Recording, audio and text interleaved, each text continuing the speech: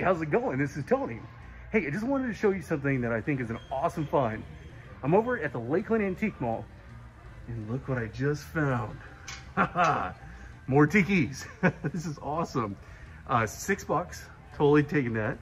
And the one that I actually was looking for a bit, this is a Ninja Warrior Tiki. Look at that. So awesome. I just saw these guys online too. For $6, I can't say no. If you ever get a chance, the Lakeland Antique Mall is awesome.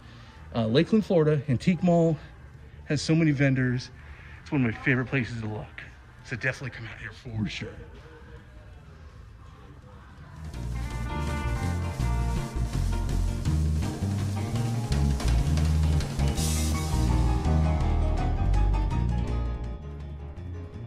$15.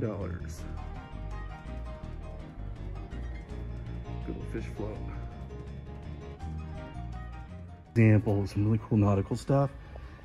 Here's a big glass float. This one's actually a really good price, $30. I don't know if I'm gonna buy it today, but I might come back for that. Here's some good old beach stuff. Some more fish floats. Definitely really cool. Oh, I love that rum barrel. That is so awesome.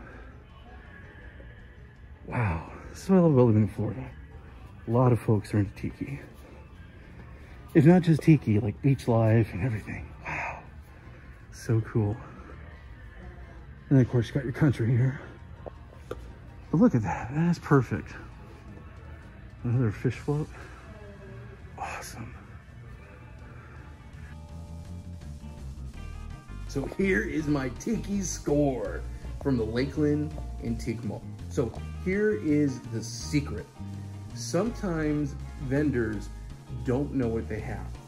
This is the case. So when I bought this little beauty here, and this is the geisha Tiki Mug, super cool.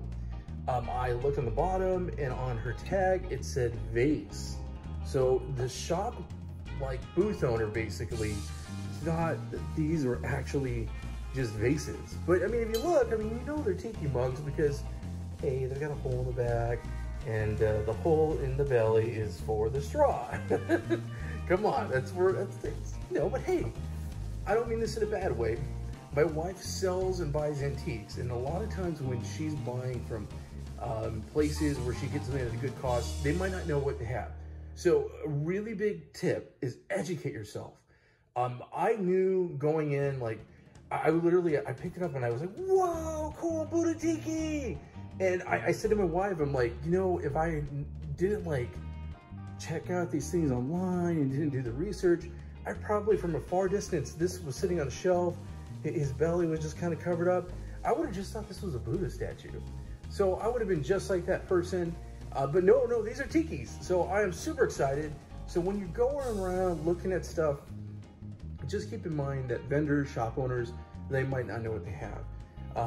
I am super stoked. The tikis I got from Retro Planet, they actually had each one of these on their website as well. So I don't think these are vintage 1960s, like rare tikis. They're definitely not. But you know what? I love them. I enjoy them. This is super cool. $6 a piece, y'all. That is nuts. I'm super excited. And also another thing is make sure that you always look inside and, you know, we talked about the vase thing. Well, if you look inside Buddha here, there's some gunk. Yeah, there's definitely some gunk. Like somebody put flowers in Buddha, and yeah, that's, you know, just you don't want to pour your drink in that. I mean, let's all be sensible, wash stuff. Get it from a Goodwill, you definitely want to wash it.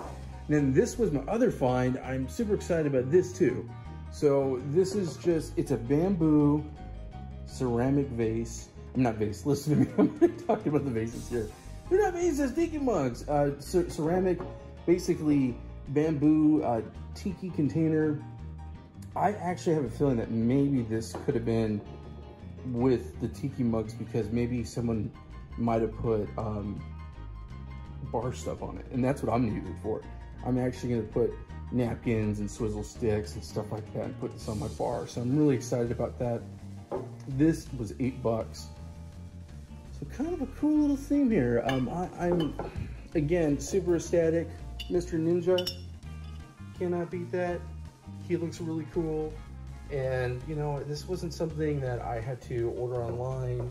It was awesome to find it in my local store. So definitely when you're out and about, good hunting. And remember to go ahead and like, subscribe, and in the comments below, let me know what you think about these guys. If you have like a tip on how to find tikis, let me know. And my advice is just do your research before you go out and really look in the nooks and crannies. I have been to this antique store. I probably go once every 2 weeks, and they're my local antique store. And honestly, I've looked and I've never found tikis there before. I found very tiki bar decor stuff, but first time finding mugs, so I'm super stoked. Anyway, y'all have a great day, and thanks so much for watching.